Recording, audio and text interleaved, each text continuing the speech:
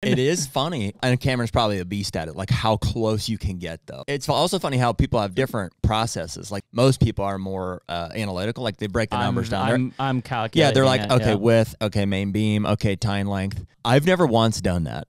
I'm literally just looking at it, and I just spout out a number. And is it because you've seen? That's what I do. I just look at it, and I'm like, okay. I just look at it, and I'm like, yeah, that's probably 1.6. It just comes to you. It's just like, here's the number. I would assume it's because you've seen enough deer of all these variation of classes that you can now. And sometimes I'm way off. I mean, but you're not also trying to be like, that's 156 and a quarter. You're not like, at all. Oh, it's 155 class deer. Oh, no. No, I'll go to the 8th. Just because you have to, because everything's measured in 8th. I go to the 16th, but, you know. Well, Cameron will tell you. It's the 16th, you got to round up. So you got to round up. It's an 8th. You know. I know Yeah. Obviously, you know. Obviously.